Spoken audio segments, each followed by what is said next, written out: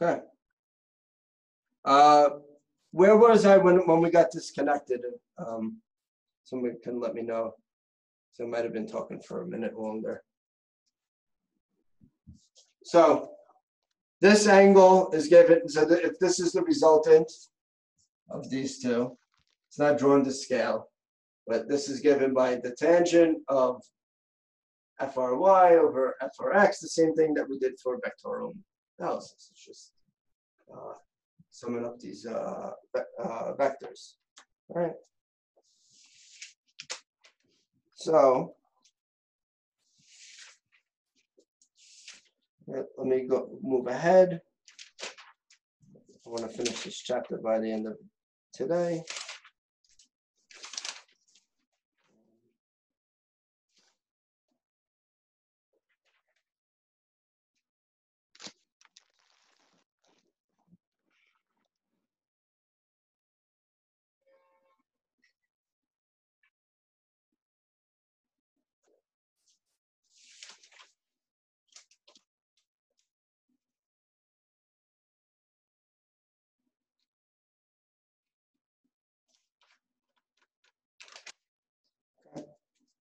Why don't we do this problem quickly?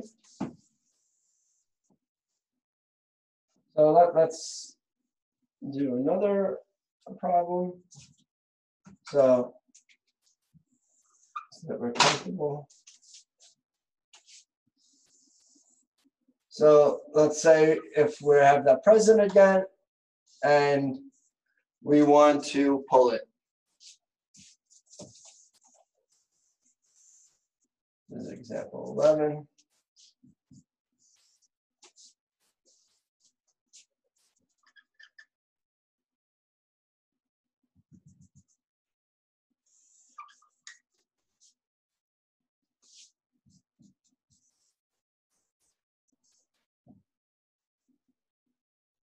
Newtons. And we don't pull it exactly normal, right? Whenever you pull on something, it's always at an angle, right? Here, the present is kind of small to where we're standing up, so we're pulling it downwards like this, 30 degrees. We're pulling upwards 30 degrees, right? And what is this? So for part A, what is the acceleration of the box? What is the net acceleration? And then part B is what is the normal force on here? Right. And we write down everything that we know about the problem. We know that the mass is 10 kilograms. It's the same present that we had before, right? And this is the magnitude of the force that we pull it at, and this is the angle. So that's all that's given. So if we look at our free body diagram, let's draw a free body diagram. So if we draw it from here, right, we'll simplify it. This is a kind of a pain in the butt because we're drawing all the different parts of it, but let's consider that. These are our axes, right? So, well, one, let's draw where the forces occur at. We have FP. We have Fn.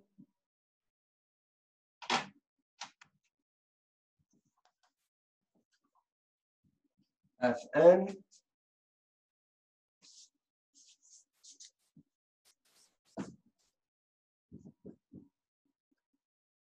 And we have mg, or force due to gravity. And that's all the forces in this problem, right? Now let's redraw this as a free body diagram. So here we're just taking the axes. Right? So we just say that we can move these force vectors around.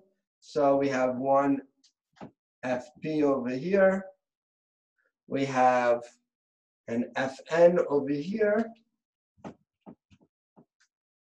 And then we have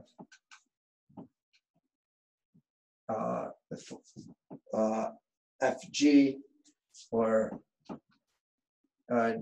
MG if you want to label it that way, right? And it's much easier to work with this because now we can actually see what forces cancel out with each other and which directions they're in when we write it at the same origin. Over here, it's not very clear, right? You have this Fn over here, Fg comes from the middle because it's split everywhere, and Fb is attached at this corner.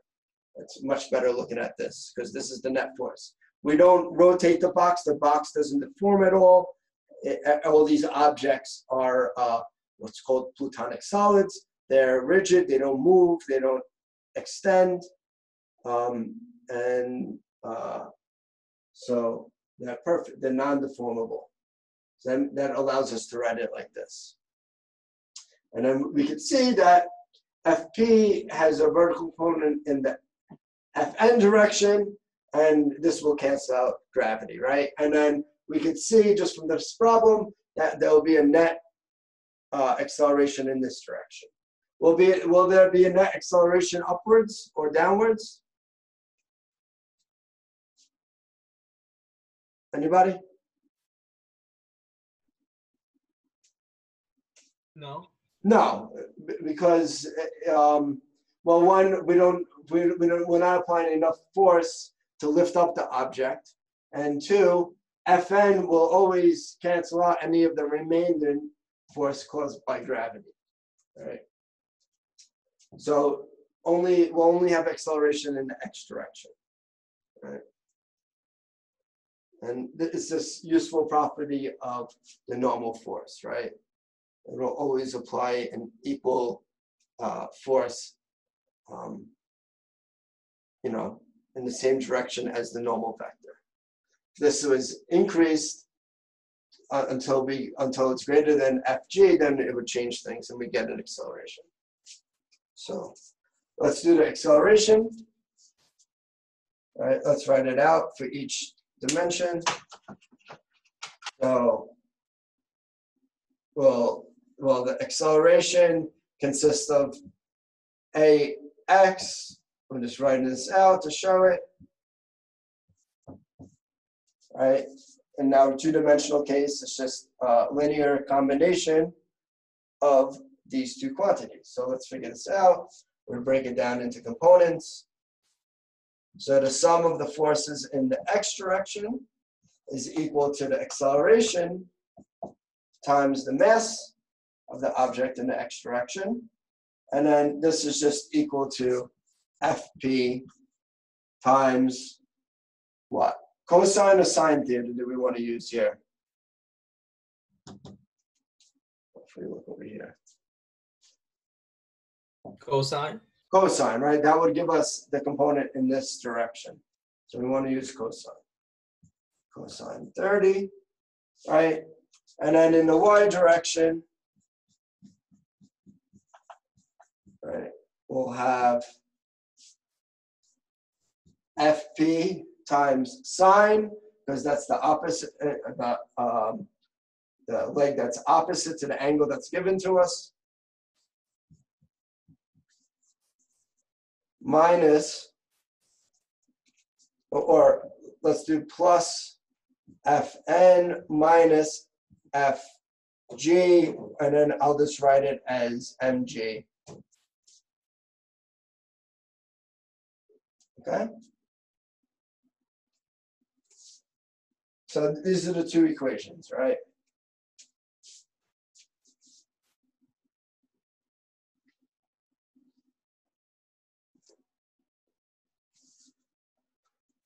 So, well, one, let's make sure that that the force is not enough to lift up the object. This is 40 newtons. If you remember, this is 10 newtons. And from the previous problems, this comes out to about 100 newtons, 98, right? So we cannot lift up the object. So then that means that it's not going to be accelerated upwards like we just said. But now we can show it explicitly that it won't lift up, right? So there won't be any acceleration here because the normal force will cancel the rest out. Otherwise, it'll go through the table. Right? So here we could say that AY is 0, right? And then AX is, we just solve for AX over here, and that's this quantity times M. I'm going to erase this. And this is equal to 3.46 meters per second squared. And then we know Y is 0. Right? So this is the total force. So that means that acceleration vector is equal to this. I, and then I'll draw 0 for J. This is the answer for A. Okay. Now for B, what is this normal force where we keep this constant? We just solve this problem now. Right? We set AY to 0, and then we could equate the other two. So the normal force, when we bring this to the other side, is just equal to mg minus fp.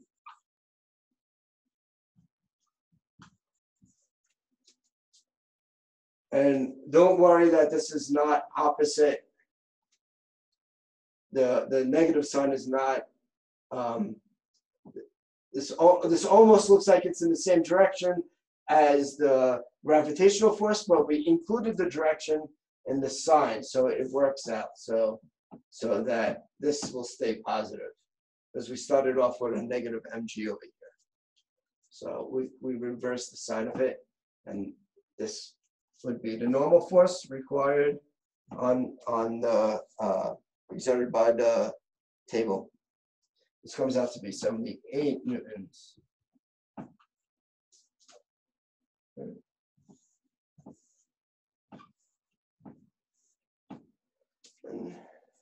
that's it for this problem.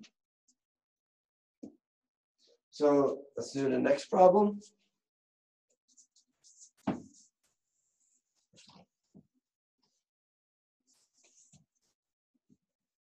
Any questions on this, actually?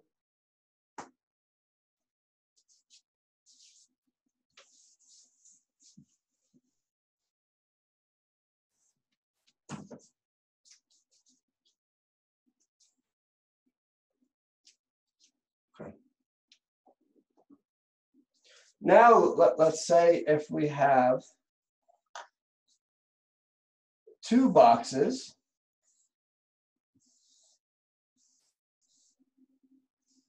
that we're pulling along, and we're using a string to connect the two boxes.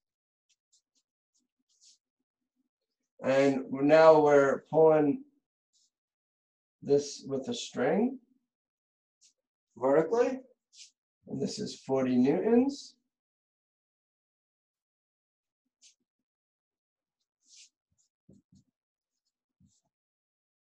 And the boxes each have a mass of 12 kilograms.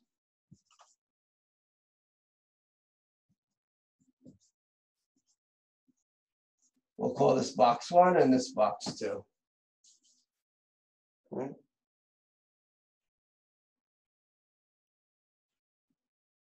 Oh, I'm sorry. This is 10.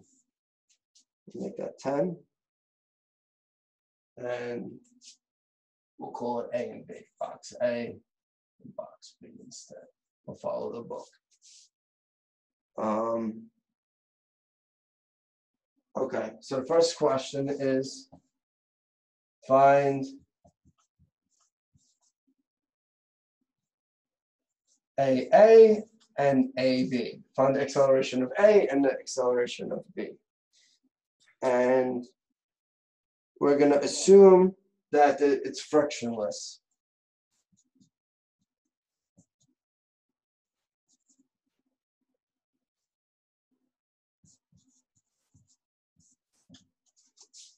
So they glide along without any friction.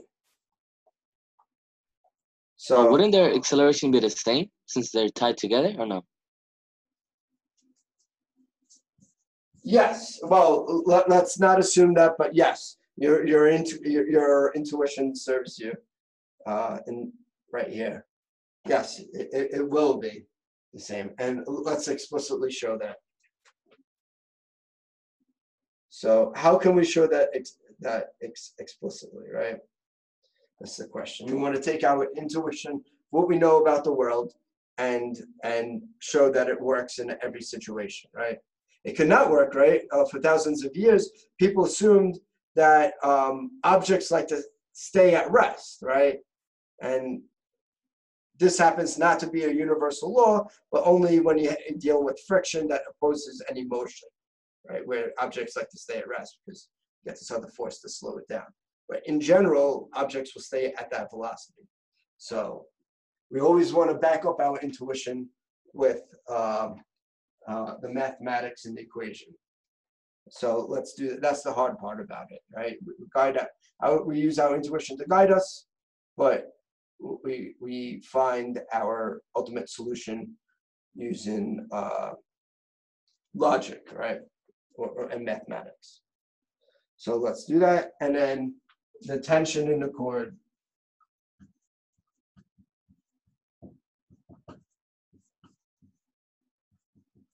This is the tension. We'll call that T.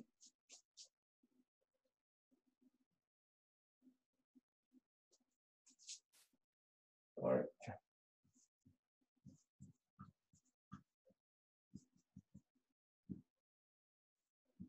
So if I ask you this question, what's the first thing that you want to do?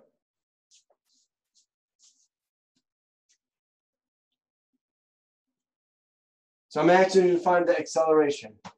How would we go about solving this? Let's take off the swimmies and dive right in.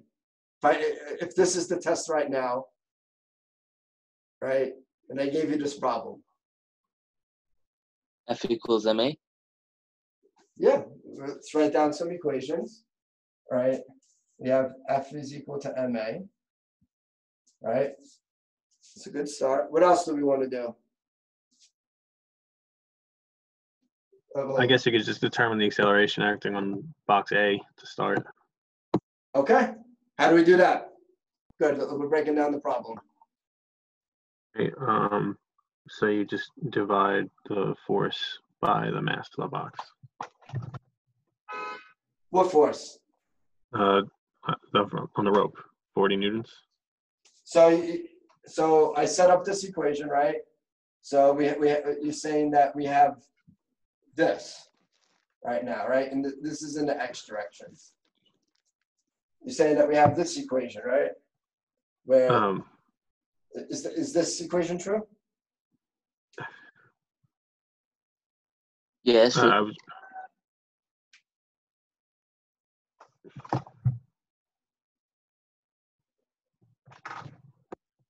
Well, let's consider it, right? What are the forces acting on box A? Let's enumerate them. So let's draw it. So for box A, what are the forces? Okay. So you have FP and you have the tension of the rope. Yes, we have FP. I'm just going to draw it from the center. FP. What else? Any other forces? The tension from the rope.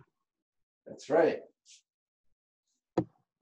And the tension from the rope, right, like I said earlier, is always facing the direction of the rope. So it's going in this direction, right? So this is opposite. Right? Is there any other forces?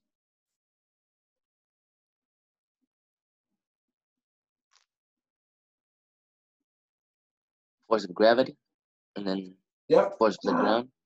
Yep. They cancel out. G and then Fn. And they cancel each other out. We don't have to worry about friction, right? So for A, well, let me just write down A like this. So in the x direction, right, we have FP minus FT, right? Let me label the axes. It's the same standard ones we've been using. We have this, and then in the y direction,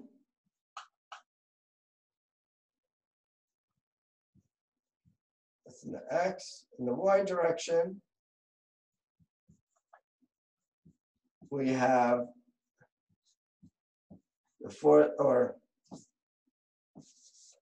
the normal force minus Fg, which is just equal to mg, right? I'll show it like this. We know that that's 0, right? That's not taken into account, but these are the forces, right? So this is these are the forces on the first box, right? So let's solve it. So now how do we solve this? It's like I think it was Dan who said this originally. Know your voice now. We just solve for ax. Let me put a little a in here, subscript a, so we know we're talking about box A is equal to Fp minus the tension force over Ma. This one, right? And this is the force, and when we know that MAY is 0, right? So this is the acceleration, and then we just plug in the numbers for the tension force. Can we actually calculate this right now? Can we actually explicitly calculate the acceleration? So what are the knowns and unknowns? FP is known, and then M is known. M is known. So we don't know FT and A. and A. So we have one equation, two unknowns. So we need another equation. Where can we get this other equation from? Where do you think that we could find this force of tension?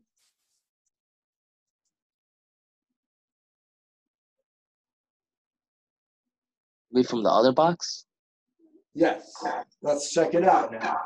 Let's look at the other box. Maybe the other box will provide this tension force, right? So let's do the free body diagram of the second box, right? I'll do the y's real quick. It's the same thing, right? It's on frictionless surface. It's Fn. Now, what about the forces in the x direction? What are they? What forces are there? Just the force of tension, I think. That's right. We have the force of tension, right? And remember, the tension force is always in the direction that the rope is connected to that object with. So here, the tension force is in the opposing direction, right? It's this way now. And it's safe to assume that this rope doesn't stretch or pull. It's rigid. It's massless. We assume that there's no mass associated with this rope, right? And what this means is that the tension on one side is equal to the tension on the other side. So these two tension forces, you could assume, are equal and opposite based on the fact that there's no elasticity and it's massless. Right? So we could say that these two FTs are the same, equal and opposite. So let's do the forces on B. I'll try to fit it in over here so we can have it all. So on B, right, F of X, the sum of the forces in the X direction, right, is equal to just the tension force, right? We only have one force in this problem. So then we solve for B, and we get Ft, or we get this equation, right? M times ABX is equal to the tension force, right?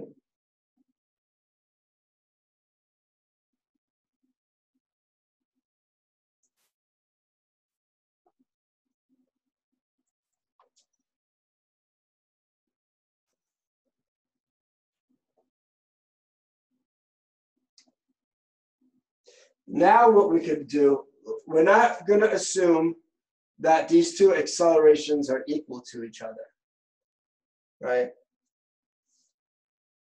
But we're still going to find this tension force. The way we're going to do this is a little trick. I'm going to erase the free body diagram. Okay. We're going to say that the sum of we're going to look at the sum of these two forces. The sum of the force on A in the x direction plus the sum of force on B in the x direction. What these two quantities will do, when we add them up together, they don't really represent anything physical so far in the fact that now we get to relate these two FTs together. So when we sum it up, we get this.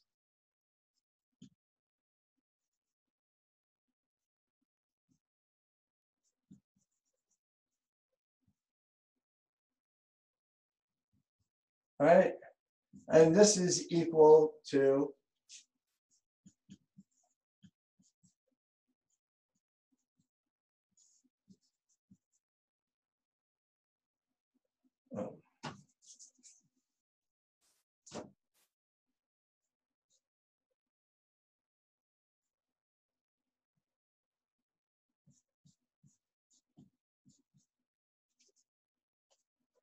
right? And we could see that the two FTs cancel out. And here we're kind of looking at this whole system as a whole, right? And these two, the fact that these two cancel out is kind of saying that as a whole, this tension has an equal and opposite force, right, on each side, from the tension exerted from A on B and vice versa. Right? Now,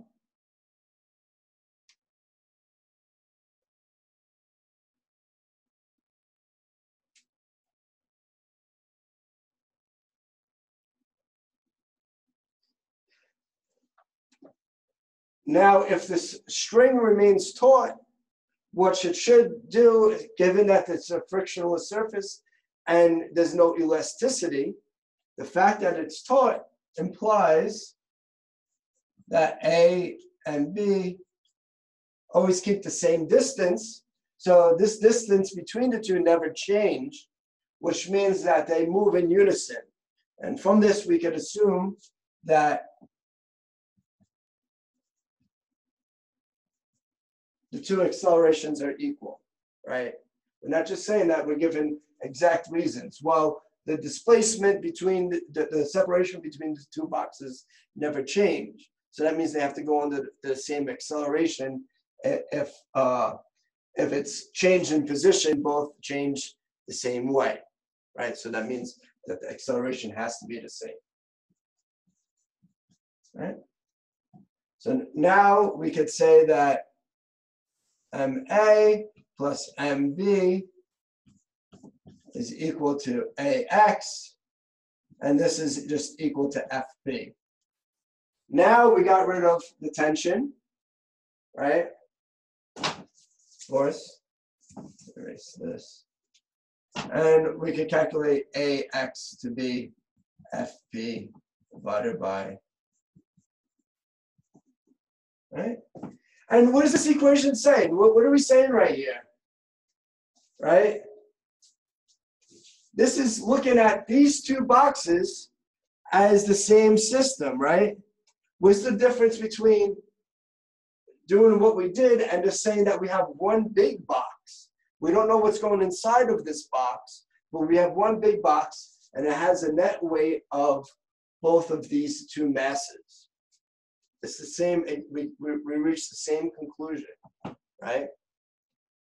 So we can kind of break these systems up into smaller pieces and we'll reach the same answer, right? So this would be the same as if we had one big box at 22 kilograms instead of having these two small boxes connected to one another, right? And then the acceleration is equal, if we plug in the numbers, it's equal to this, right? And then what is this force? What is this tension force? Ft. Well, now we could plug it in to either the equation for B or A. Let's do B because it's just easier since it's only the acceleration. So it's mb times ax is equal to ft, right? So all the tension in the string is only determined by box B. And this makes sense because it's what's causing the tension is the inertia of box B under this force, right? So that's what provides the tension. And then the full tension over here is related to both of these masses, like we did up here. So then for Ft, we solve for Ft. We just got to plug in the numbers for mass and acceleration. And we got 21.8 newtons. Okay?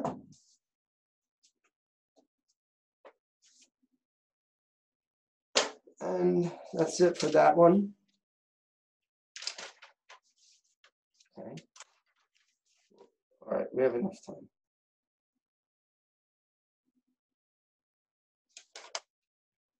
Okay.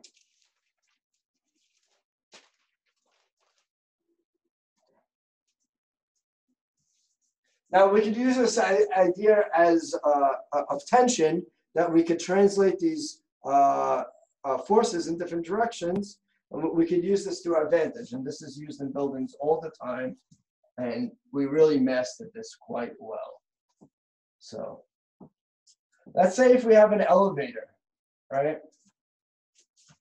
And you want to lift up objects, right?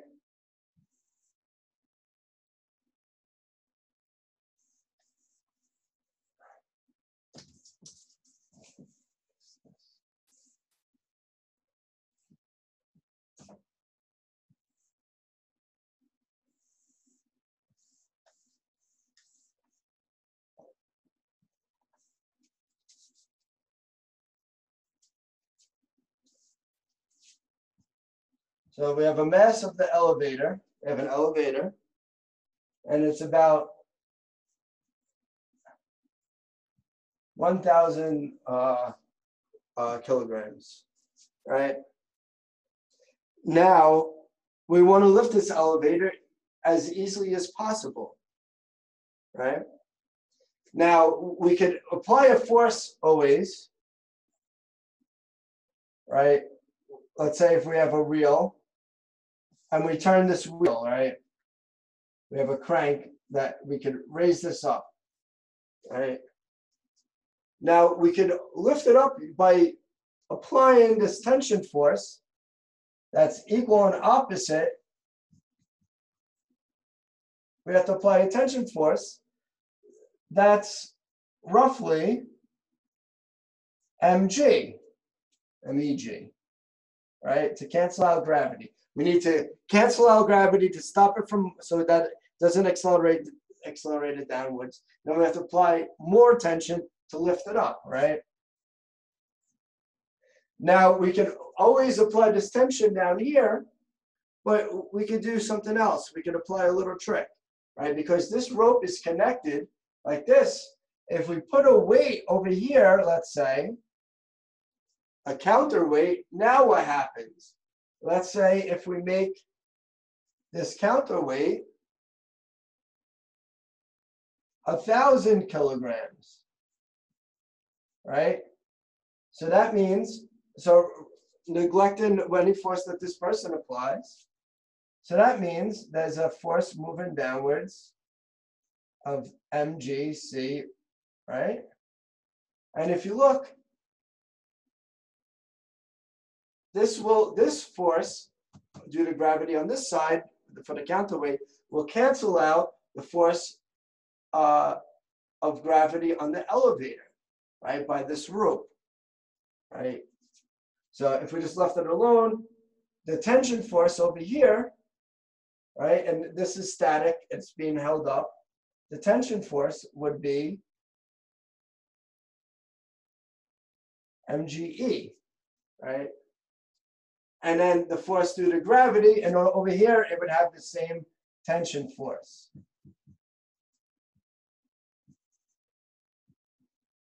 But what is the tension force over here?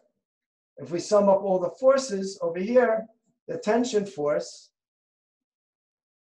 let's do E for elevator, and then we'll do FTP for person. Right, the tension force over here on this side of the rope, the tension force over here is this tension force minus the counterweight, right? Because the counterweight's providing part of the tension force to keep this upright, right? If these two were equal and we're missing this rope, it wouldn't move, right? Because they're connected by the rope, and they would have the same gravitational force and tension force resisting each other, right? So we use this counterweight to move objects larger than what we normally would be able to move, and we would just have to apply a force that subtracts the force due to the counterweight, right? And let's explicitly look at it.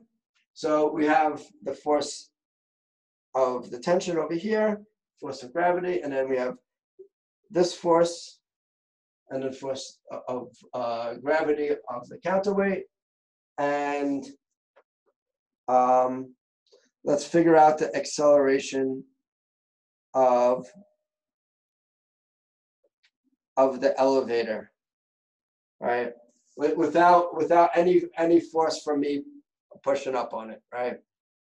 So let's calculate the acceleration of the elevator with just the counterweight, right?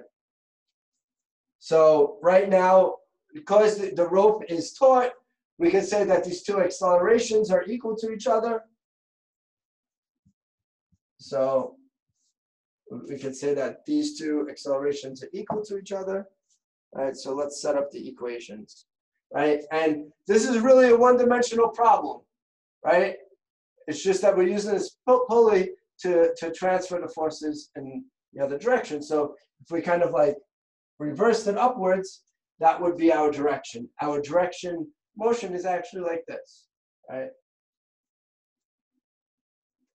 So even though this force is upwards, it looks like it's in the same direction as this tension force. Really, because of the pulley, they're in opposite directions. We consider this as our direction, right? So let's say for the counterweight, so it'd be Ft minus mca. We'll just call it A. We know that the acceleration is equal to each other. And this is equal to mc. A. Oh, I wrote it wrong.